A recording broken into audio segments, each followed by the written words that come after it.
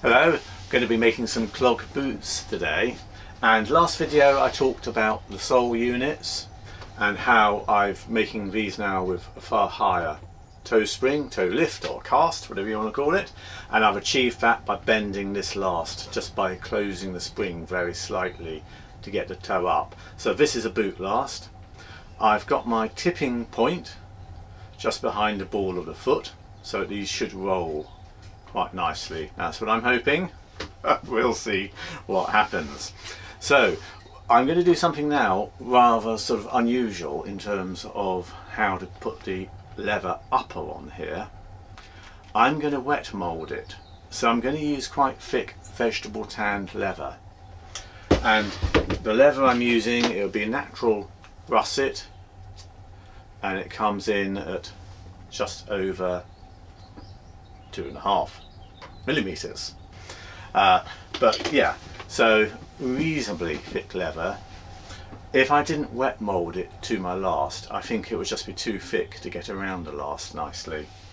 I have made a pattern which I'm trying to keep to the traditional principles, and it's a very simple pattern. It's 2 pieces of leather. And to get this pattern, what I've actually done is I have taken a pair of my existing boots to get a bit of an idea.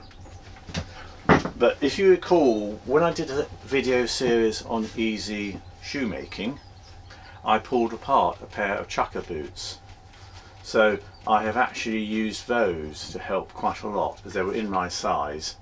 And I didn't like the angular side here, I didn't like the lack of eyelets, but they were otherwise actually quite suitable. So I've increased the leather down below for going around the wooden sole. I've changed the front section, but that's basically how I've done it. So it's a bit of a sort of mishmash, but I think it will work. I've done enough of this fiddling around now. I think that, you know, you start to get confident. It's and that's probably where I'll start falling down. So I'm going to pop my pattern piece down. I'm going to add a margin around my pattern so that I can then hammer the leather, nail it onto this ledge. So just like before really with the clogs. But so when I come to, I'll do a first marking of this with my little scratch awl where I just go round, and I will just mark it like that.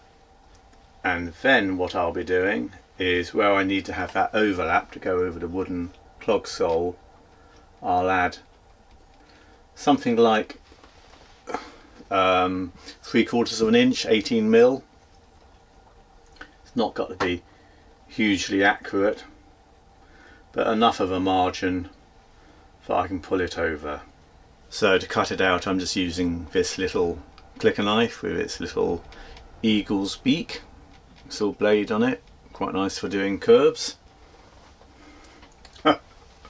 I got to be careful here.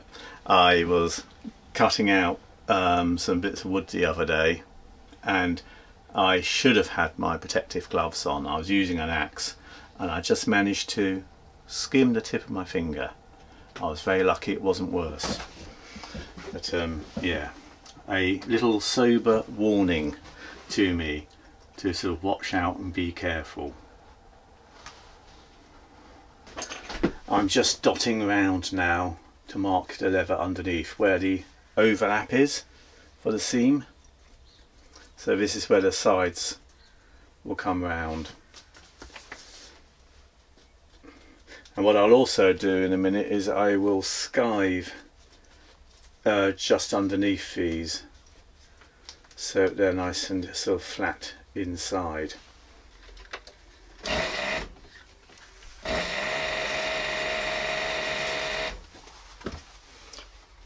Same thing that side as well. So it just means inside the shoe those seams won't be bulky. The other thing I need to do before the sew up is to put in my eyelets. So I have little dots here marking my 4 eyelets.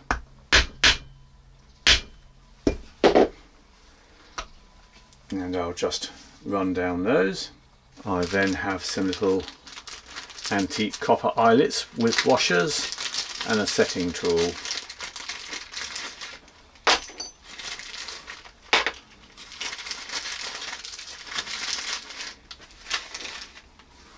So the eyelets will just go in there. They're quite a nice size because they'll take a fairly thick lace, which I think will suit the style. This is all fairly rural. There's nothing very refined about this, but I'm taking the view clogs are working type shoes. And I quite like the sort of more casual aspect, I suppose, of this kind of leather work.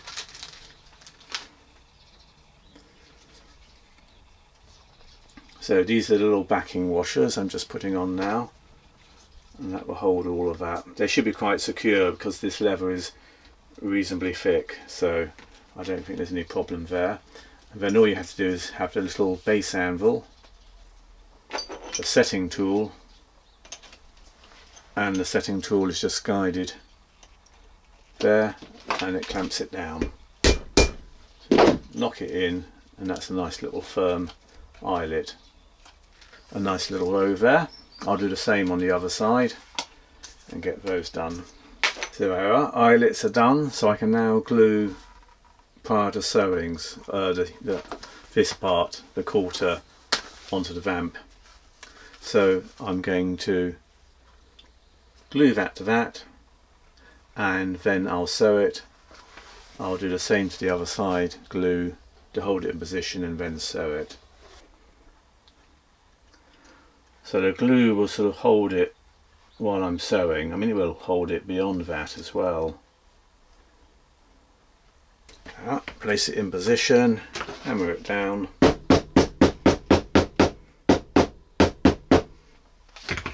And then what I've done, I've put a couple of very faint lines on here, just scratched them on. I'll use that for the sewing guide. So go to the sewing machine next. So I'm going to put a couple of seams down here.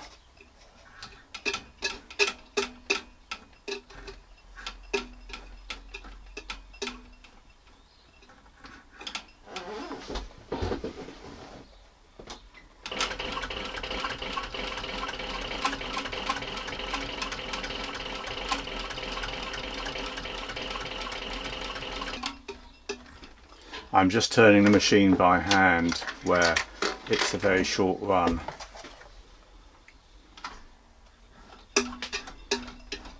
It's a bit more accurate for me trying to position it. There we are. I'm also at a weird angle because of the camera, but never mind. There we are. Right. Down we can come for another straight run.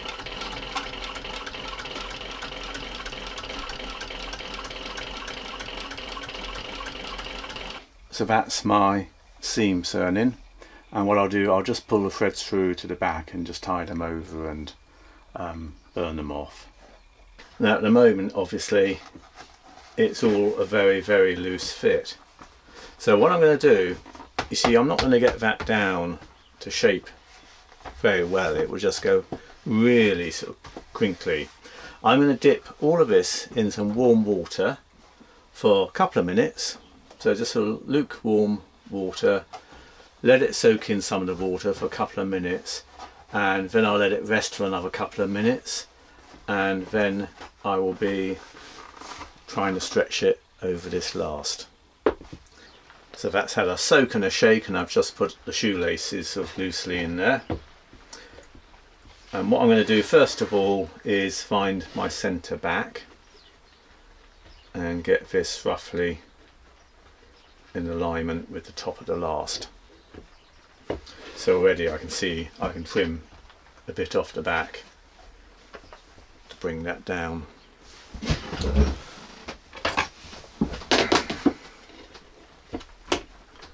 So probably don't need a huge amount off, but I will just trim the bulk at the moment. I think that's broadly where I want to be. I'm trying to sort of balance up the quarters, so I'm looking from the back and then thinking, right, they'll get pinched in each side about there, and is it roughly the same? So a little bit of manipulation, that's fine. And then I'll just pop one of my little lasting nails in there.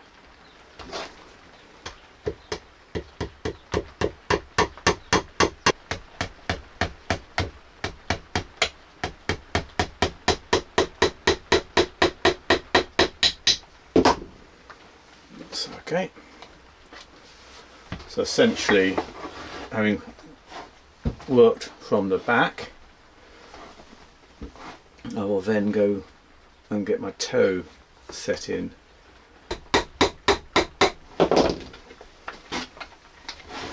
I'm now making sure my last is still in the correct position, and I'm wanting to get this front, even if it's temporarily, into position.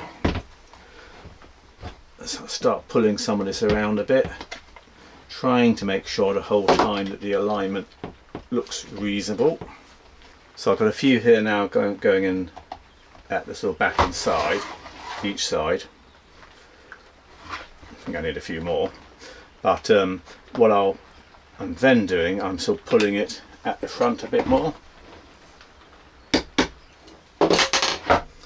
trying to get this shape over the toe. And you can see actually how the leather is beginning to stretch. I need to manipulate this a bit more, so I'm sort of doing a combination of working it with my fingers and pulling with my lasting pliers and trying to stretch the leather while it's wet. Once it's dry, it really will not be stretchable in the same way.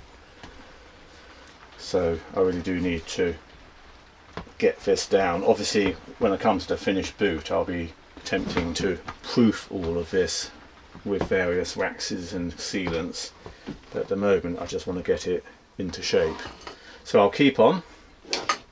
So having got it sort of in position, I'm now just going over it once again and just trying to pull it a bit more.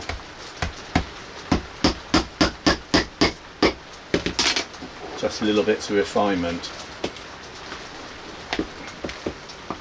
So give it a bit more stretch. So there you are, all sort of stretched over and pinned on. I feel that's quite encouraging because I think it is following the form of the last quite nicely. Anyway, we'll see how it goes. What I'll do, I'll let this dry now, and then I'll pop some nails around the edge,